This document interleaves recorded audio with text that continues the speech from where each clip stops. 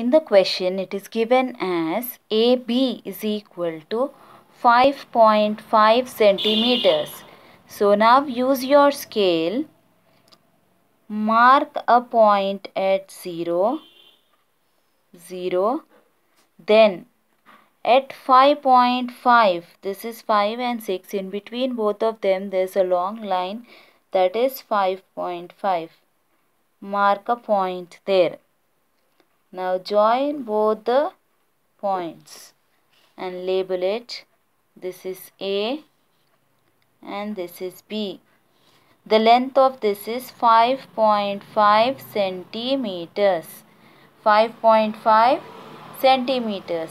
Now use your compass to draw the arc.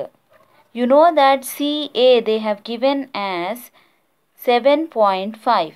Now take your compass, place the pencil inside. See that both the lengths of the pencil and the pointer are of same length. Keep it on a flat base and then tighten. Okay, both are of same length. Now measure the length. 7.5 centimeters. So from 0 till 7.5 you have to keep the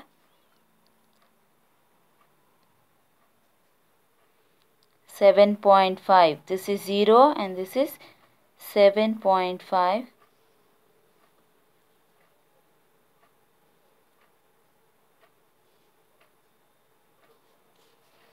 A as center. Draw an arc.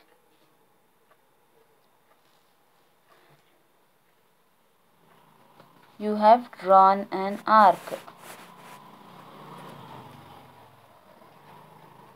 Now BC, the length is given as 6.5 centimeters. So now again use your scale and measure the length from 0 to 6.5. 0 to 6.5. Between 6 and 7 is 0.5. So this is 6.5. Now with B as center, cut the first arc. B as center, cut the first arc. Okay.